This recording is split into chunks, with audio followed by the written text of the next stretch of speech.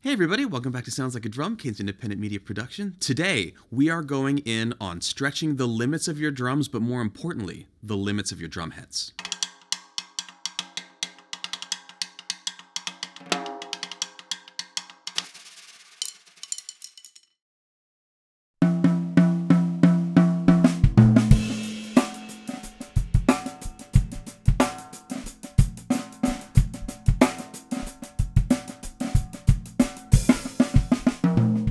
If you've been with us for any amount of time, you will know that what we largely do here is experiment with drum sounds, and a lot of that involves experimenting with drum heads. This kind of thing can result in having to spend some extra money on things that maybe don't ultimately work out in the end, but at the end of the day, this sort of stuff is a lot of the sound of your drums, getting into the tensioning, getting into the balance of the heads, and getting into the range, which is what we want to talk about today. We'd like to take a minute also right here to mention that this episode, like many of our episodes, is entirely funded by the members of our Patreon. Patreon is a platform where you, the viewer, can support artists, creatives, us, musicians, basically anybody that is creating stuff. And it has been a wonderful way for us to share extra footage, bonus content, exclusive series, and anything else we want with the contributors there.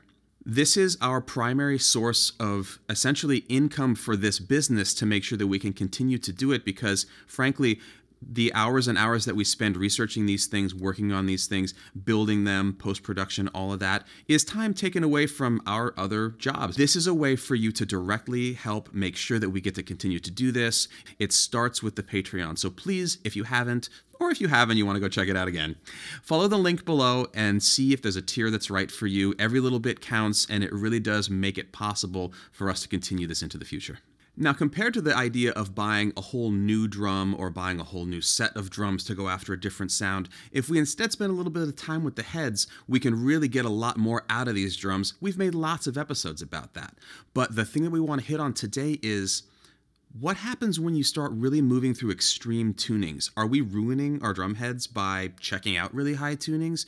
If we check out really high tunings, are we ruining the low tunings? Are we basically costing ourselves money that we would otherwise not have to spend if we didn't experiment with these sounds? Well, for today, we're going to go to these extremes. We're going to focus on the toms and the snare, and we're using pretty much the most ordinary setup that we could possibly use, which is coated 10mm G1 batters, clear 10mm G1 rezos, regular rolled 3mm snare side on the snare, and we want to take these new heads into the stratosphere, check out the links we can go to, and see what happens to them. So without further ado, I'm excited about this. Here is the highest tuning that we felt comfortable tuning these to that still sounded beautiful.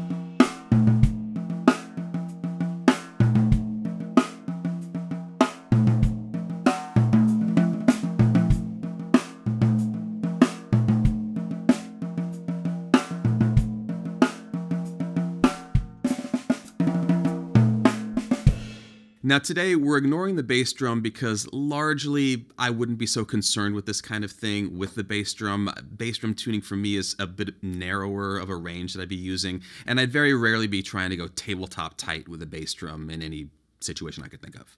The toms and snare, on the other hand, I do move around a lot with the tuning, and it may surprise you, or maybe not surprise you, to know that I don't change my drum heads very often, and that includes the batters. Despite the fact that I hit very hard sometimes, I choose heads instead that have a little bit more durability depending on the drums that I'm going to be using and the tuning and music that I'm going to be kind of having to facilitate. But for today, we're going single ply all around, again, coated batters, clear rezos, and These drums sound beautiful tuned up this way. If you caught our recent episode where we were trying to make this kit sound different than it looks like it ought to, this also to me, if I saw this kit in the store and I sat down and the heads were cranked up, I would be surprised. I wouldn't be mad about it. They sound great tuned like this. But it is another opportunity to kind of like quell expectations and realize that this is a functional tuning, this is a choice. It made me play different, as you'll see when we go to the next tuning, and we do need to pay attention to that stuff. Let's hear a little bit more at this tuning range.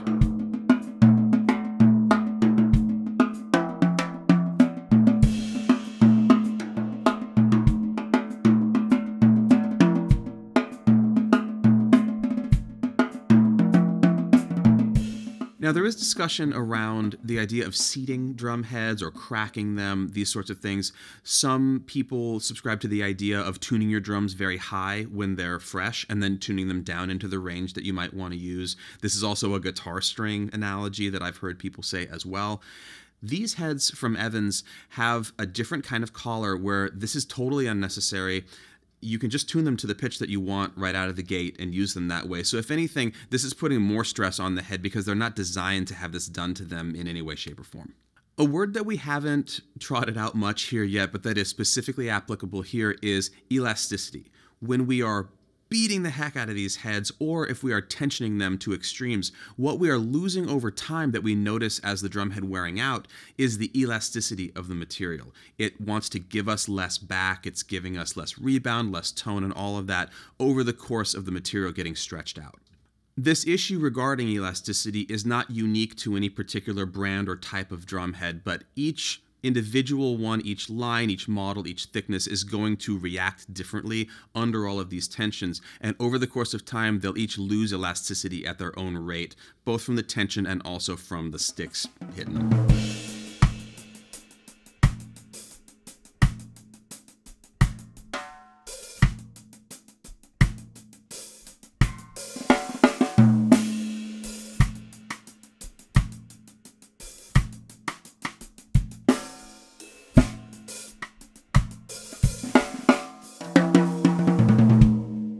Now we're going to test essentially what we're concerned about, which is, have we lost enough elasticity by cranking these heads up and playing them a bunch that they're not going to work at a lower tension that maybe we now need to use for a new playing scenario. So now we are going to tune these down into a pretty low range and see how they behave. And again, we're going to retune the batters and also the resos because we're going for a good sound. This isn't about testing any particular head.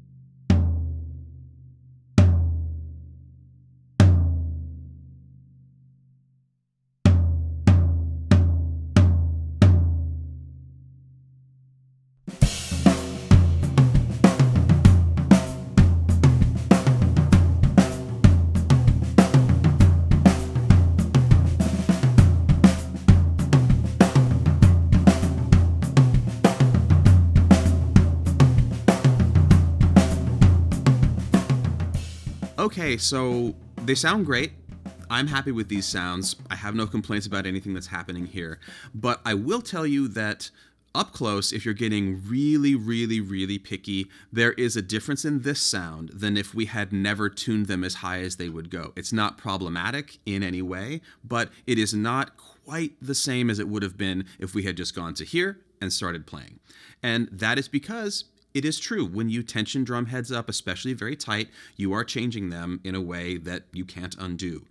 It doesn't mean that they're garbage now. It doesn't mean that they don't have a tuning range anymore. But it is worth noting that if we did this 6 or 7 or 8 times, cranking them up, taking them down, and particularly if we were also hitting them real hard when they're tuned low, under low tension, it could shorten their life, possibly significantly, again, depending on the player, the music, the sticks, all of that. So, for me as a player and also as a listener, I don't really worry too much about this, and it's not because we have some kind of sweet deal where we get free heads or anything like that. My concerns are about making a good sound and a usable sound, and if I've moved them through a lot of tunings and maybe they've lost their lowest tuning possibilities, or maybe they sound boxy when they're tuned super high, I will still just kind of tune them to something that works for the moment that day. And never have I ever had somebody say to me, I need your rack toms to be tuned to these two notes or else.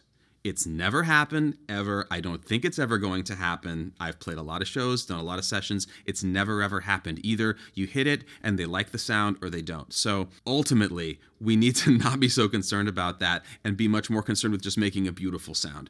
Obviously, even though we crank these up, they're still working, they're still doing the job, and I'm having a blast hitting them at both of these tensions.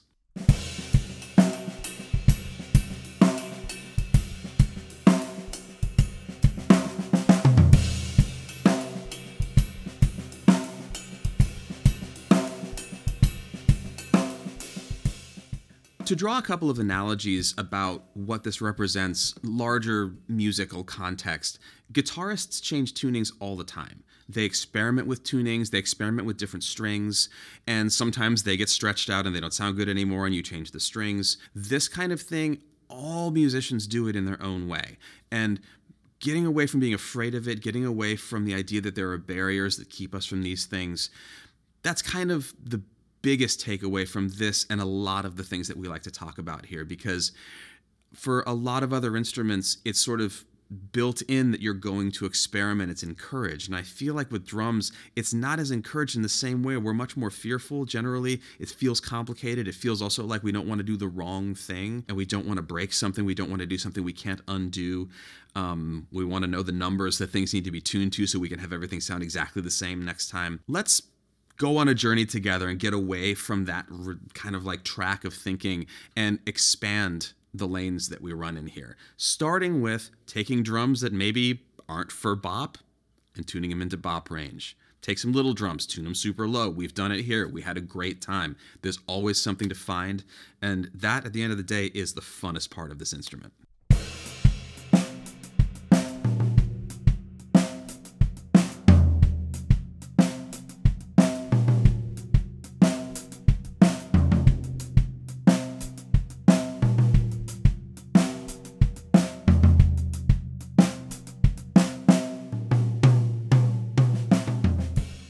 To be fair also, I know that many of you watching have not had a lot of experience going for certain tunings or experimenting with different tunings. You know, a lot of the time we are in a playing mindset, and that's super important. We have to practice playing to get better at playing. It turns out we have to practice tuning to get better at tuning too. And that can be extremes. It can be moving it a little bit. It can be copying a sound you hear on a recording to your best ability. All of this stuff, it does take practice. It's an ear training thing. We've talked about that a little bit in the past. We're going to talk about it more in the future. But it does lead us to inspiration. It does lead us to finding new and interesting things. And it can also inform us about the players we love. Why did they tune that way? The records that we love. Why did they choose that sound? And just open our ears to more music. And again, just more inspiration.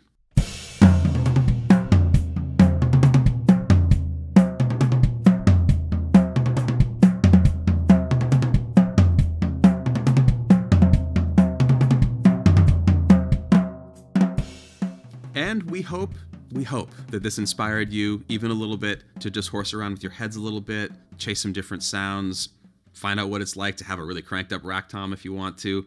And additionally, if you like what you saw, please consider supporting us by liking, commenting, and subscribing, and making sure that you get our notifications by hitting the bell down there. And more importantly, even than that, please check out the link below to our Patreon, where we have tons of extra footage, anecdotes, cymbal series, lots of things in the works that we have not announced yet. It's a great way to connect with us and a great way to make sure that we can continue to do this and bring you all of these shenanigans that we do here.